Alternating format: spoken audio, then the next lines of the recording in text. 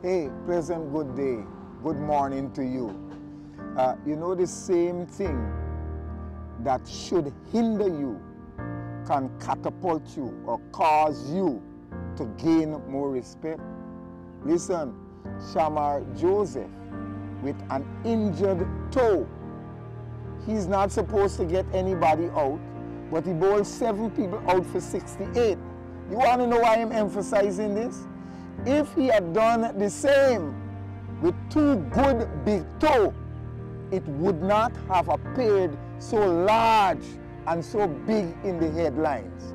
So when something seems to be bothering you, something that should keep you down, by the help of God, work against it, and your success will make bigger headlines. So here it is. 1 Samuel chapter 17 and verse 41 says, "And the Philistines came on and drew near unto David, and the man that bare the shield went before him. And when the Philistine," that is Goliath of God, "when the Philistine looked about and saw David, he disdained him, for he was but a youth, and ruddy, and of a fair countenance." David appears small and insignificant in the eyes of Goliath, to the extent that he threw back his helmet and in a boastful way saying, "Hey, I will give your flesh to the dogs, to the fowl of the air. I will do that." But here it is. David being small in size, and David had no public reputation of doing anything outstanding.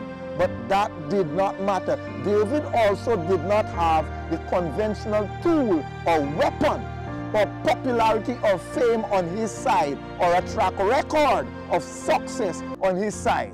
But yet the same David succeeded because David depended upon the Lord.